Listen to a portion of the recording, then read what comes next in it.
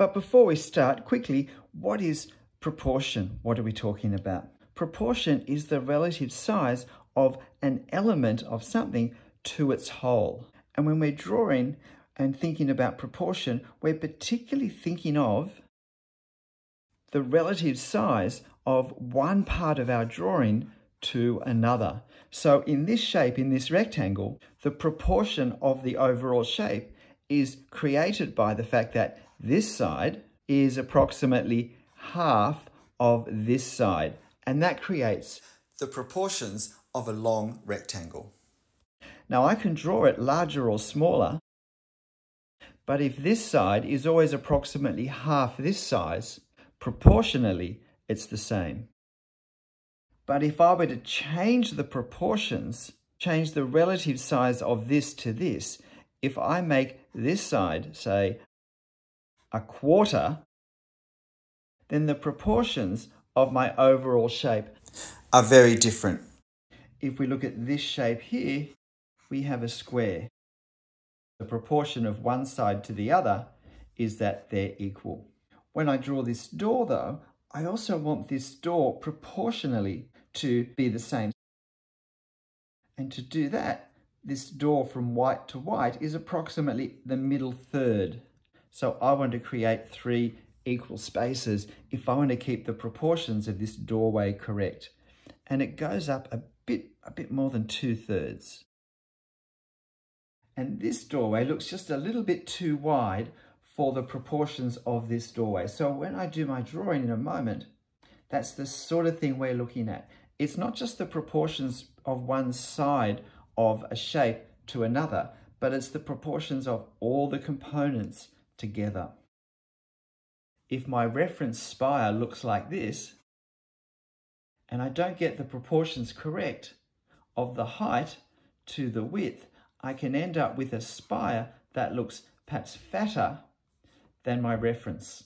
And of course, when we change the overall proportions of different parts of our subject, it starts to look significantly less like the original. Let me draw this now and give you my tips and show my process of how I observe and I think when I draw to, as best as possible, keep things in proportion. I always choose a shape that's relatively easy to draw in the right proportion because it's going to be my starting reference point for pretty much everything else I draw. In this case, it's a fairly easy to find square that we have here. And sometimes if we're not sure if something actually is a square, it's worth it just checking to be sure. This is the way we actually hone our senses to really see whether something is a square or if it's a rectangle in some form. I'm going to start with a square that's going to be about the same size.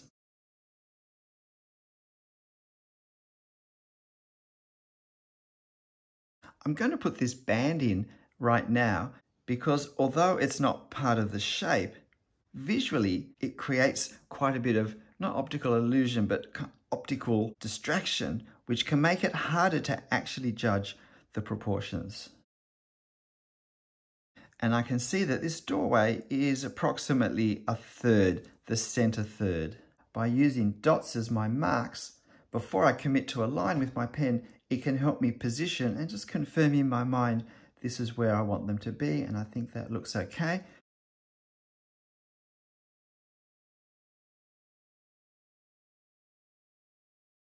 Now I'm going to, keeping the proportions the same, seek to put this shallow dome on top. But first we have this overhanging cornice. Always important to notice that cornices hang past the edge most of the time.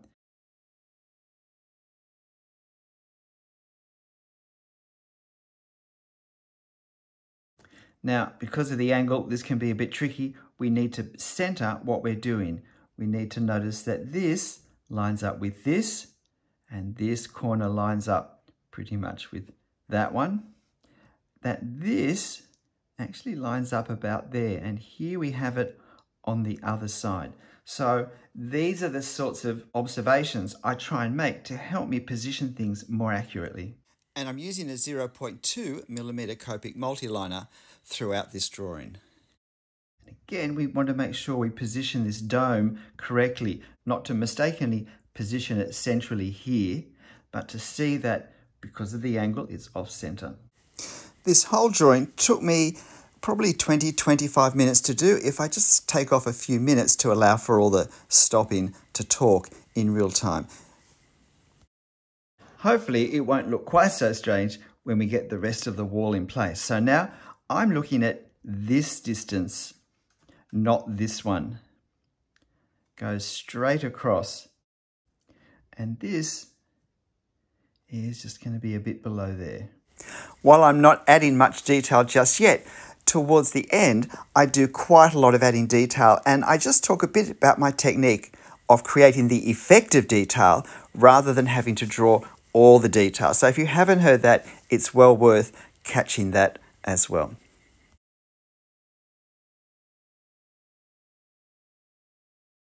"8 minutes real time." So at this stage, we stop and we think, do the proportions look correct? And I'm happy with it. Now, the way I draw, I would probably normally have been putting perhaps some of the detail onto this half of the gatehouse. But we'll keep our focus for now on proportion and move to the church behind. The first thing we have to work out is how far along to draw this. And this is what I'm looking at. This is the end of the church. Now, if I were to draw an imaginary line down here, and I then look at this as a shape, as a box, then that tells me if I create this shape, this proportion of shapes here, a rectangle of this proportion, then the edge of the rectangle will give me the edge of the church. So let's see how that goes. Now, unfortunately, I didn't quite do this line accurately enough, so it's a bit distracting. And probably visually, it's easier to actually make this our box. Use this downpipe.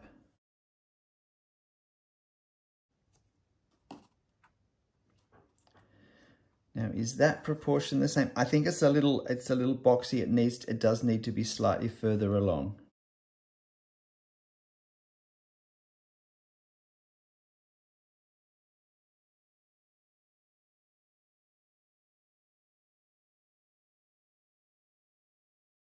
And the other corner is hidden behind. But we can work out where it would be, and it's going to be approximately on this corner here. And if we look at where the apex of the pediment is, by chance, it actually happens to be almost halfway in this line. So I'm happy to use that for now. From there to there, I would say that this is halfway, so there's perhaps a little more than halfway in one direction. And I'm going to check my angle this way.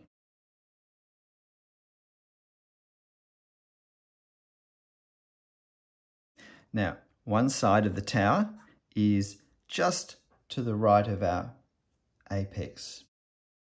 How high is it? And sort of try to see a shape a bit like this in relation to this. So the tower is about square, but the wall comes down about there. So that's, I think, the base of this window is quite low down. I'm looking at this line here.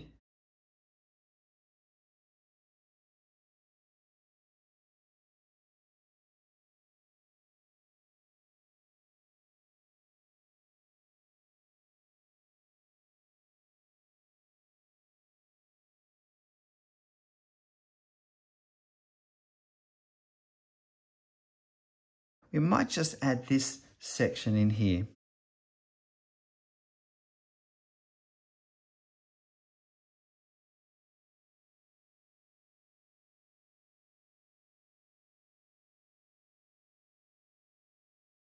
Now we have the tower.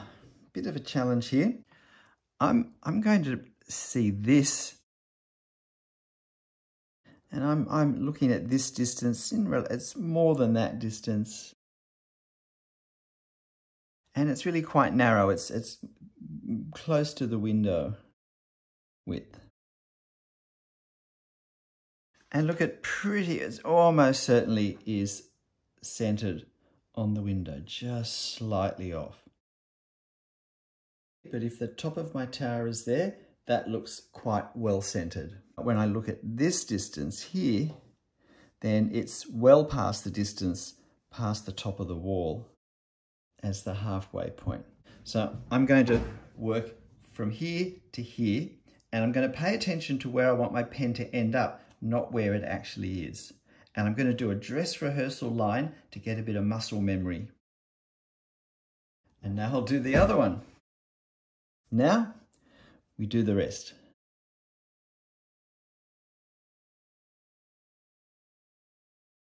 Now this one joins here, but this one joins a bit further up.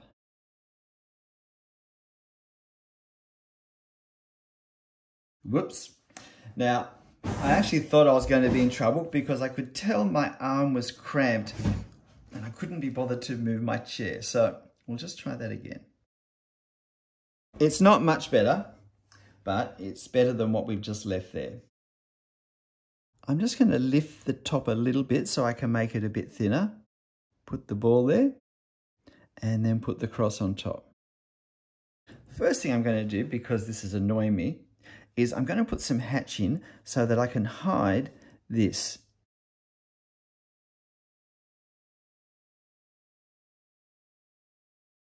And we do have some decorative elements to add as well.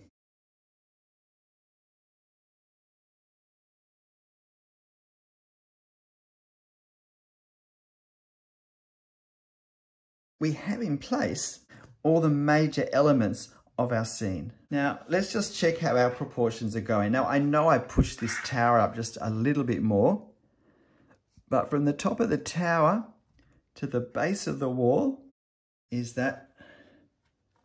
So, yeah, I've drawn a little bit larger, but I guess I deliberately put it about that much higher. And if I look at, say, the distance from here to here, how does that compare from over here? It actually is almost a square. So let's check that.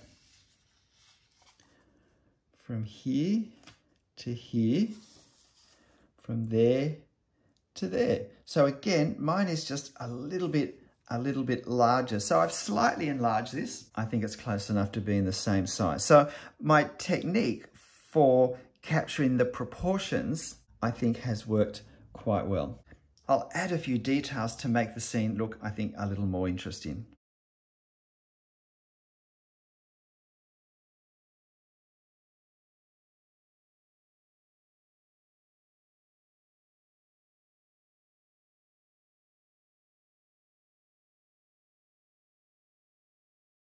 This is a little bit of hatching just to indicate that the lead is a different colour.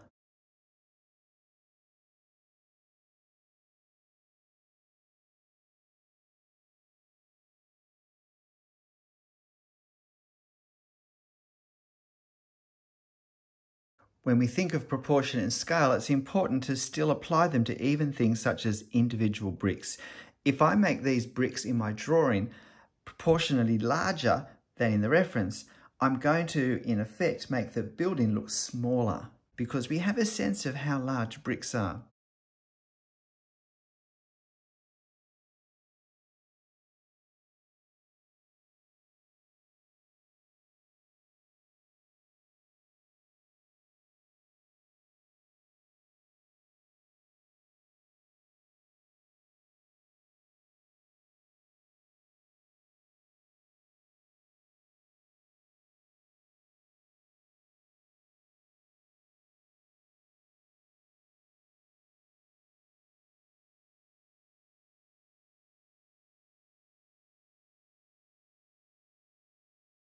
Again, some hatching to indicate the colour of the door, the value of the colour that we have. And now I have the stonework, which creates a different effect to the bricks. Again, I want the scale of the rows of stonework, though, to be in proportion. I don't want them to be too large. This is where patience is often needed for the artist. If you're interested in my way of drawing this sort of detail, I do have a playlist on techniques for drawing the effective detail rather than having to draw all of the detail. in a range of different subjects, including bricks and stonework. But in essence, I want to suggest it in part, but not have to draw it all. And exactly what marks I use depends on what effect it creates. And often this is to do with the scale, with the distance, how far away this is, how large or small these objects are in relation to the overall object, and so forth. So there's no hard and fast way of doing it. We have to be thoughtful and creative with every subject, and to choose the marks that, as I said, create the effect of what we see. And that's often by utilizing shadow or particular objects that draw the eye more or are of darker value, and so forth. Negative space is also often very important in doing this. And to create a little interest and for framing, I think we'll just add a hint of these trees that we have. And trees are actually a great example of the principle of creating the effect of the detail, not drawing all the detail. Because how can we draw all the leaves? We know the detail in our mind, which is troubling. We can often see it in the photo, which is even more troubling. And yet we can't possibly draw it. So we need to see the whole form as a whole and create marks that capture that effect. And again, the shadows, particularly in foliage, is often more important than anything else to capture the effect of. And I have playlists on drawing trees using this method as well. All varieties and types and sizes and scales of trees, and different marks to create different effects with different types of foliage. So if trees are a trouble for you, you really shouldn't miss this playlist. Why not check it out?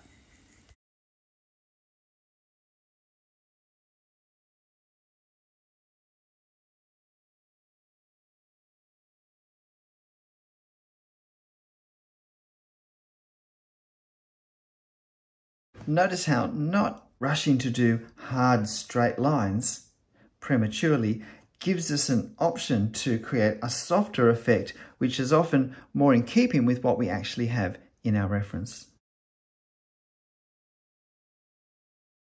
G'day, I'm Stephen Travers. I know from comments that drawing things in proportion is an ongoing issue, and it's always a challenge. I think, quite frankly, the biggest problem we have in essence is that we start to draw, we put the ink on the paper before we've seen enough information in our observation to actually understand what we're drawing, and then finding where that will be on our paper. And as you notice, I love to do positioning marks on my paper, just little dots and so forth, to help me see, is that right? Help me visualize the shape, the forms that I'm wanting to create on the paper, and to check the proportions and is the whole thing looking the way it should. And of course, I'll post this photo on my channel community page. So if you want to have a go drawing it yourself, you absolutely can. But look, whatever you draw, however you draw it, whatever the proportions look like afterwards, make sure you have fun. I'll see you next time. Bye.